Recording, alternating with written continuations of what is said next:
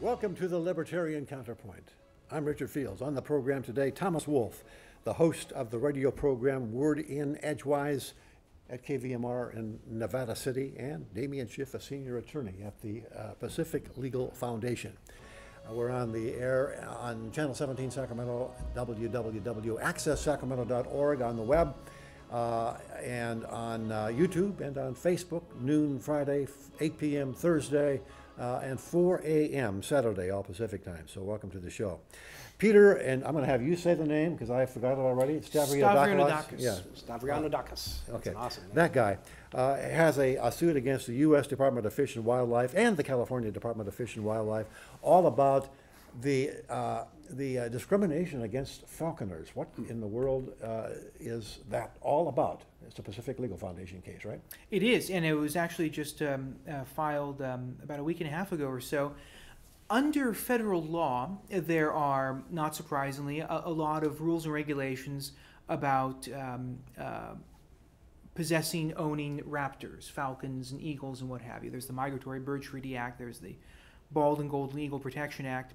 About 10 years or so ago, the Fish and Wildlife Service, which is the federal agency that has responsibility for administering these laws, issued a set of regulations governing in particular falconry. That is the ancient sport of using birds of prey for a variety of uses in a competitive aspect.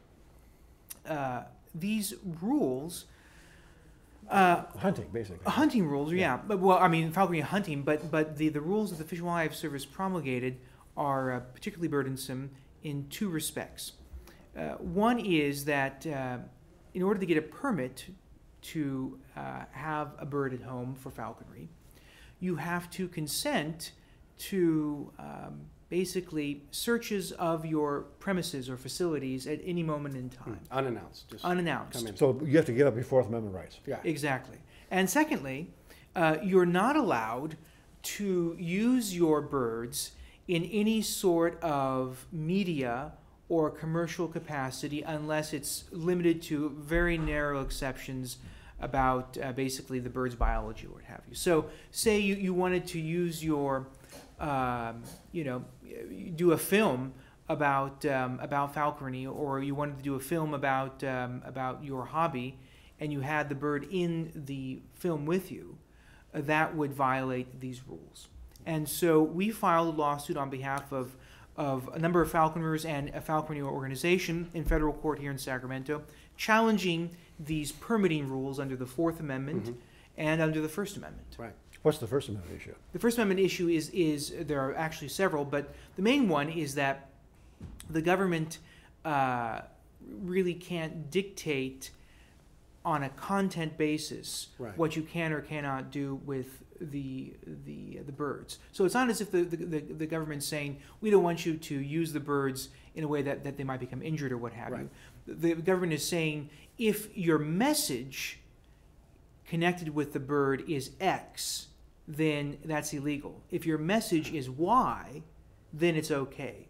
And that sort of content regulation is... How do they even justify that? What's the legal justification? Well, we haven't seen an answer yet from the government, so it'll be interesting to see. Because I do think that on that point in particular, it's hard to explain what sort of compelling interest the government has in limiting the content of a message in which one's own pet bird appears. Just appears.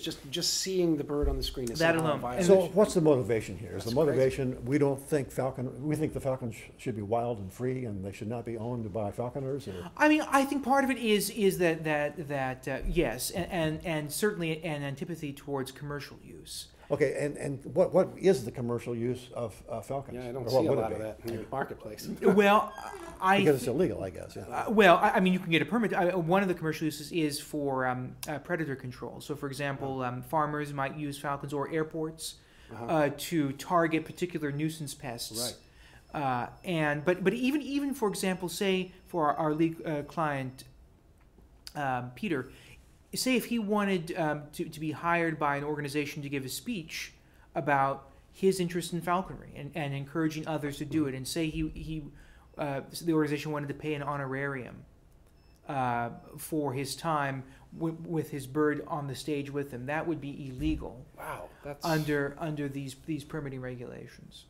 Because that would harm the bird? How? Well, that's the rationale, but the regulations say that you can't make any money off of the bird. because you're exploiting the bird. Right. So this is about bird exploitation. I mean, I suspect that's probably the justification for the government, but the problem for the government is that its regulation is content sensitive. It's about prohibiting a certain type of content, and that makes it particularly hard to justify under the First Amendment. So if I brush my dog up and take him to a dog show, I'm exploiting the dog. Would they be able That to would be use the the same logic. rationale? I mean, the same rationale would apply, to right? say no dog shows, Absolutely. Now there isn't particularly if there's a prize involved. there isn't a Yeah, a monetary prize. there yeah. isn't a law analogous to the falconry laws that Don't we're give talking anybody about any ideas. that apply to dogs, but the same rationale would lead to that result, I think.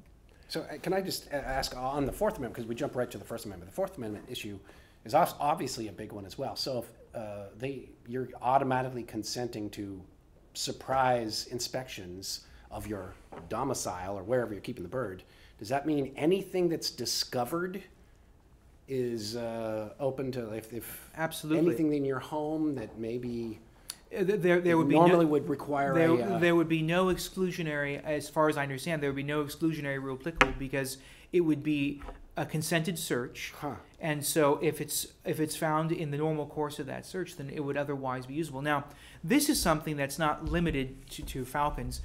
We regularly see, even with just normal local land use permitting agencies, conditions imposed on, say, the ability to lease out a room in your home, or as a condition to getting a permit to developing along the coast from the Coast Commission. There will be conditions put in requiring that you consent to searches from administrative personnel, ostensibly just to ensure that you're complying with the Right. permit.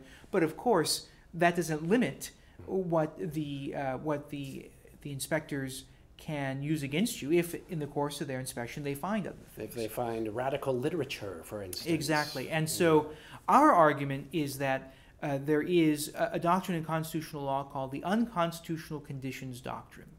And what this doctrine basically means is that the government can't use its leverage, regulatory leverage, to coerce you to give up a constitutional right. Right. So here, it's true, the feds have the authority to regulate these falcons, or at least we're conceding that point.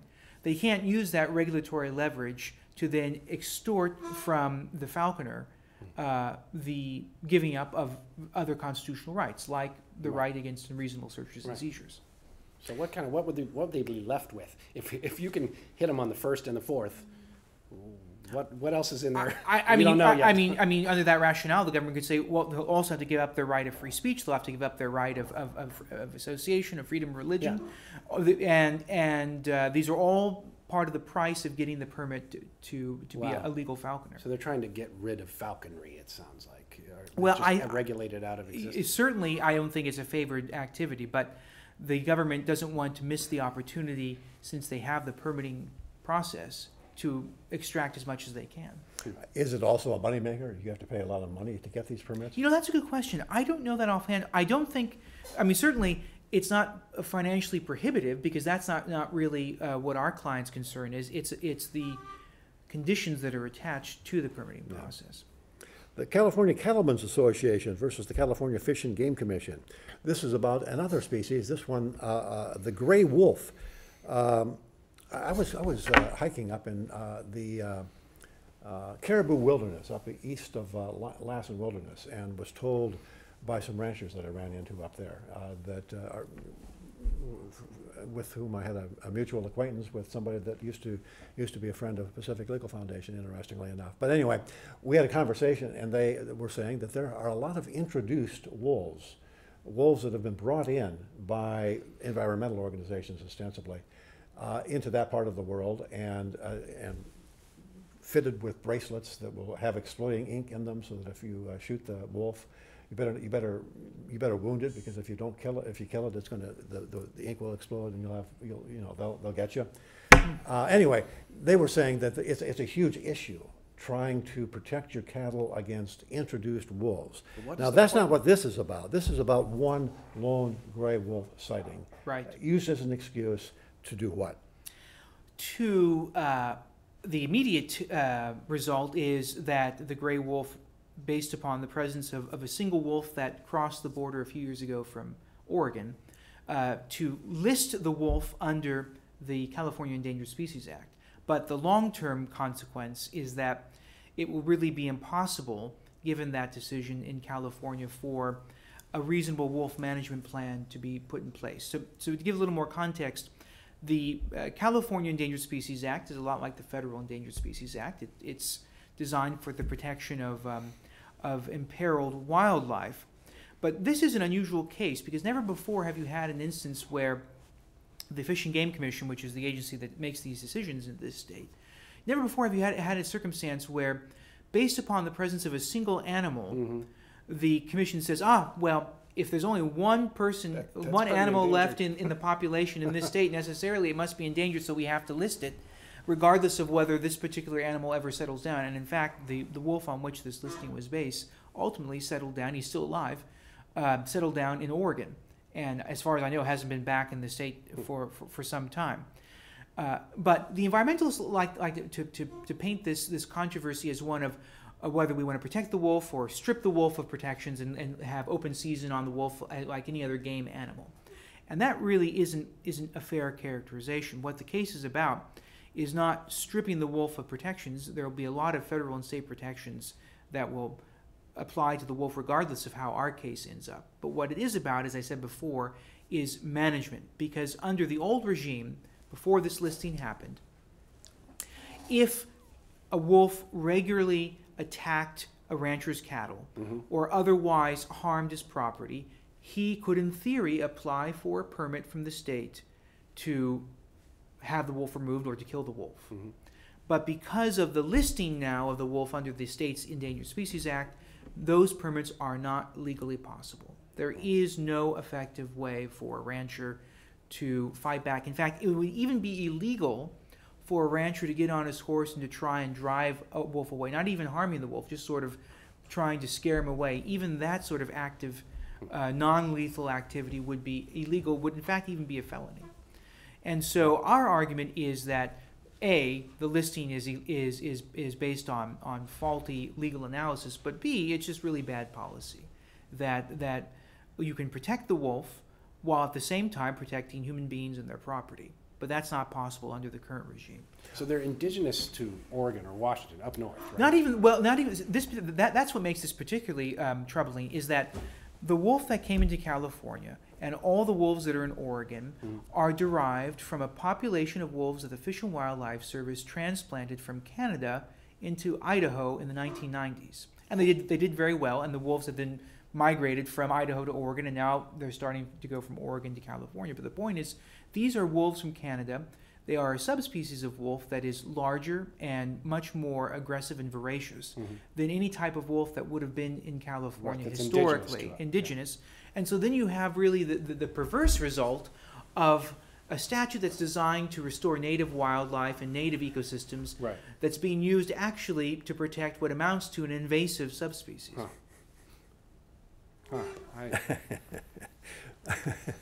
But they have cute pups, I bet. They do, and what I never ceases to amaze me is that you look at the environmentalist petition that led to this wolf listing. What do you have on the cover of that petition? You have a she-wolf nuzzling in a very cute way a wolf cub, and the clear import is that puppy killers. Exactly, and that the concern that ranchers have is overblown, and that's really not now, right. The fact that this is one wolf and the wolf has left California is no longer. Does that mean there's no? Well, you would think. Anymore? I mean, you would think that would mean, well, now the wolf is extinct in California, and so we can get rid of the listing. But he might come back. Huh? He might come back, and to be fair, since that listing happened 4 or 5 years ago, there has been evidence of other wolves who have come down, gone back. But the point is that it's all ephemeral, it's all transient. Nobody can really say, oh, we definitely have an established wolf population in the state. Right. And our argument is that really, why are we wasting our scarce wildlife conservation resources on something that's so transient? Right. Why don't we wait until there's an established actual problem? Well, so we manage? are there native wolf populations in California? Historically, yes, there were in Yosemite, right? Wasn't it? Yosemite and other parts of the state. The last native wolf, so to speak, was known was shot in the 1920s, I believe, or found dead. In the Okay, 1920s. and they don't exist elsewhere? The species. the subspecies of wolf that used to be here is now extinct. Okay. So there is a possibility that this gray wolf will go extinct without the environmental intervention. No, that's not. I mean, the gray wolf as a species, range wide, which actually includes not just North America but Eurasia as well, is nowhere near. I mean, Canada alone, the wolf is prolific. So, Okay, so there's no real danger of extinction of the species no, itself. it's the same thing actually. Like for example, with the bald eagle. You know, the bald eagle was never going to go extinct because there are tons of them in Alaska and Canada. It's just that in the lower 48, for some time, their population dwindled. Yeah. Another interesting case that you're working on is the Massachusetts Lobstermen's Association versus Ross. The best way to describe this case is land is now water, or water is now land. There is an old act, over 100 years old, called the Antiquities Act. It was passed in the early part of the 20th century. Basically, the point of the law was there were instances of vandalism of various important historic sites in the Southwest. And so Congress passed a law giving the president the authority basically to create mini national monuments through presidential proclamation. And that statute says that this power to create these monuments, through executive order, is limited to those lands, federal lands owned or controlled by the federal government. Lands owned or controlled by the federal government. What happened a few years ago? The Obama administration designated an area about the size of Connecticut off the coast of New England. Off the coast. Off the coast. As Georges Bank, a right? marine national monument. Exactly. That's the Georges Bank, which is one of the most prolific fishing grounds Precisely. in the Atlantic. And is not a federal, that doesn't fall under the description. No, it's, for one thing, it's certainly not land. For another thing, it's not even within the territorial sea. We're talking about hundreds of miles off the coast. So it's not even part of the United States territory? The most that the government can say is that it's within our exclusive economic zone. Oh, so this is an economic thing. And that's got to be the case then. And that is the rationale the government has offered, is that because it's part of our exclusive economic zone, we have some control over the area, even though technically it's not land, it's water, and therefore we can designate this area as a monument. Why do we care? Well, our clients are a collection of fishermen whose livelihoods are basically ended because as a result of this monument, marine monument, fishing, commercial fishing, is effectively banned. And so you have the industry on the ropes as a result of what we think is a clearly unauthorized designation. Now, I should emphasize to the viewers that it's not as if prior to President Obama, this power was used judiciously and sparingly. Many presidents have used this power to designate large areas as monuments and taking areas out of productive use. But this particular marine monument was egregious. I seem to remember that during the Clinton administration, a large part of Utah was turned into a monument. Yes. Which coincidentally produced a mineral that some foreign contributors of his also produced. No, that connection I wasn't aware. But for example, under the George W. Bush administration, there was a substantial marine monument designated off the coast of Hawaii. So it's not a partisan thing. It's really more of a presidential power problem. That the presidency is just such that we can do this, so we will. Right.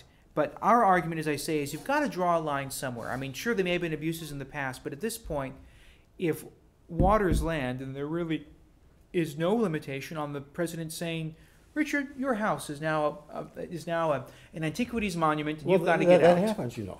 Oh, yeah. It does. It Yeah, does yeah, happen. let me just Well, ask let you- me ask a question a little bit different from more of an environmentally sensitive standpoint. Right. There are a lot of areas where that are fishing grounds or coral reefs or whatever that are declared marine sanctuaries with Yes. regulations on commercial fishing To prevent or overfishing. prevention of commercial fishing and that sort of thing. Is what they're doing not analogous to that, except the form is different? Well, the outrageous thing is that there is a federal law that allows that to be done, and the fact that that was not used here really shows you that the president's trying to do an end run, because this federal law that authorized marine sanctuaries also has a lot of procedural protections in it Oh, right. to give Hoops you have to affected people an opportunity to have a say. Yeah. There's nothing like that under the Antiquities Act. Just do it. Exactly, Okay. and so it's not even a question of do we want to protect the area. It's really a question of do we want the president wielding arbitrary power at the consequence of significant economic harm to our citizens. But is that the rationale? Is it that they say there's overfishing in that area? No, what are they trying to do? What The are they rationale is that there are what they call sea mounts on the Sea mounds? sea mounts. Mount. Mount. Like a mountain. Right. Yeah.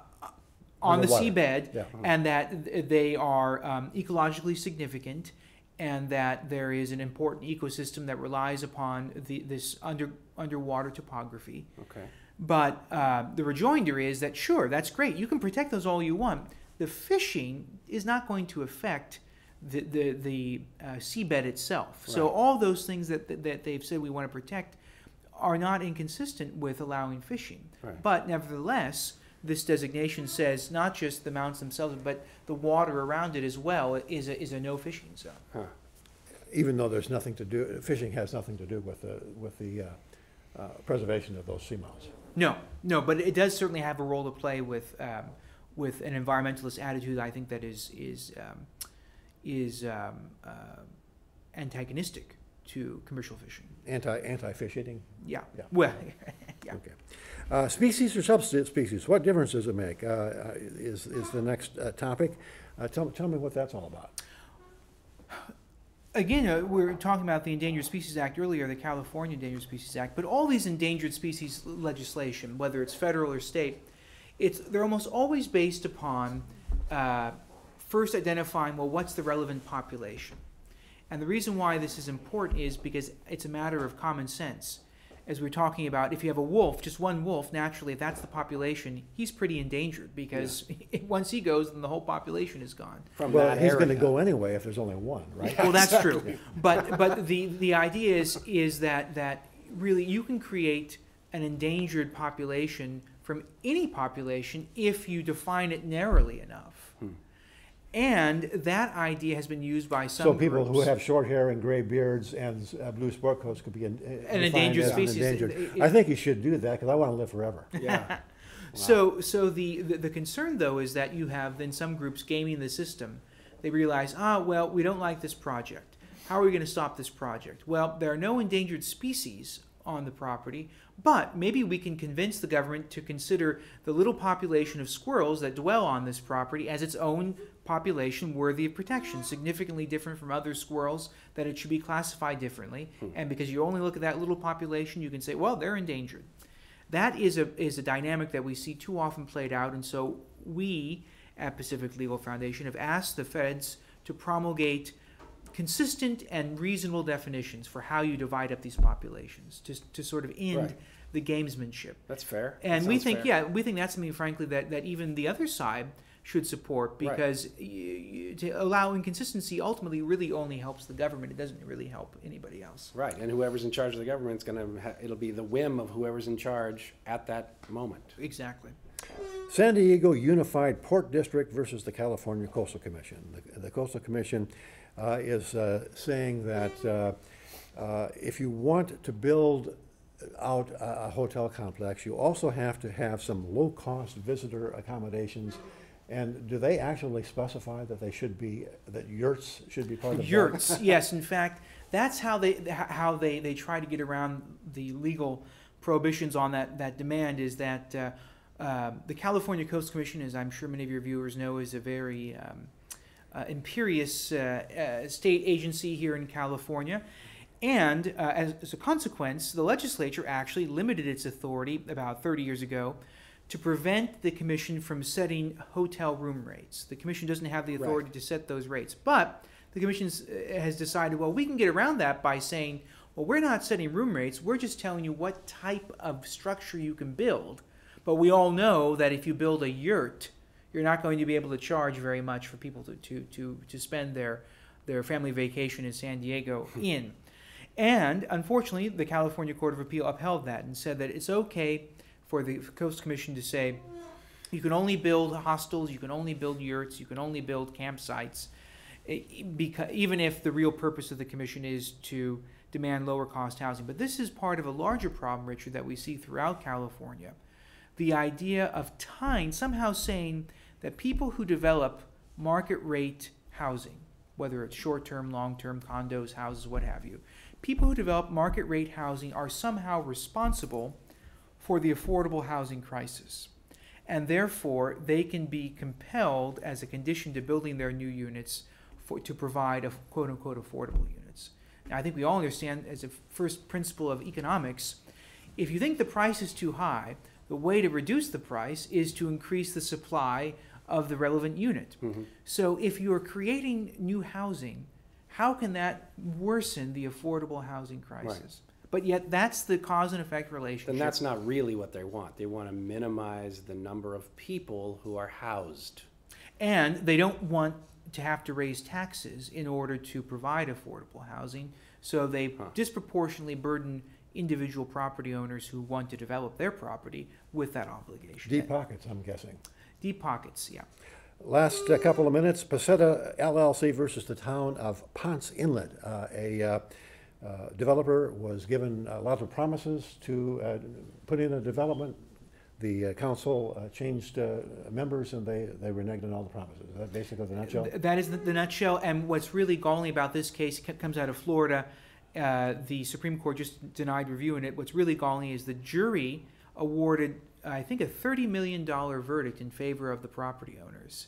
Huh. And that was reversed by the Florida Court of Appeal. Oh. And where does it go from there, if anywhere? We asked the U.S. Supreme Court to take it up, and the court denied review. That's too bad. That is. That's the show for tonight. We'll see you again next week, same time, same place on the Libertarian Counterpoint, www.accesssacramento.org, 8 p.m. Thursday, noon Friday, 4 a.m. Saturday, and on YouTube and Facebook. Thank you very much for being on the show.